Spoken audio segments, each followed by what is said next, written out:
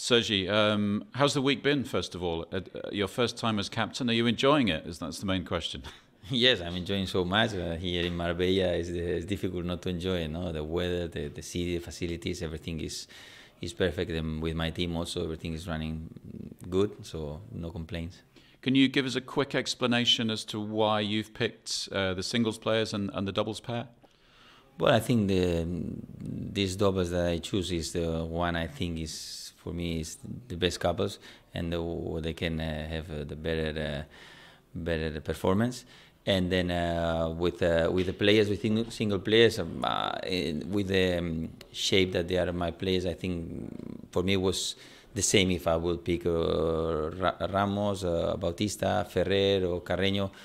The fourth are playing unbelievable, even Feliciano. So, but I have to choose two.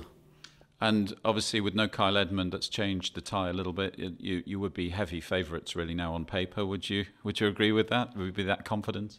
Yes, with Kyle Edmund that he doesn't play. I mean, he's one of the players. He's more on shape in the circuit right now, and he's an unbelievable player.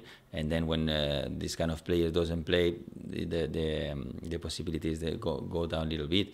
But also Davis Cup, we have to have respect for all the players. Cameron Orr and Liam Brody, they are great players. Liam Brody, I think he's coming from playing semi-finals in one challenger, so he's in good shape. And Davis Cup, you know that anything can happen, so you have to be focused and respect for everybody. Great stuff. Good luck. Have a great weekend. Thank you very much.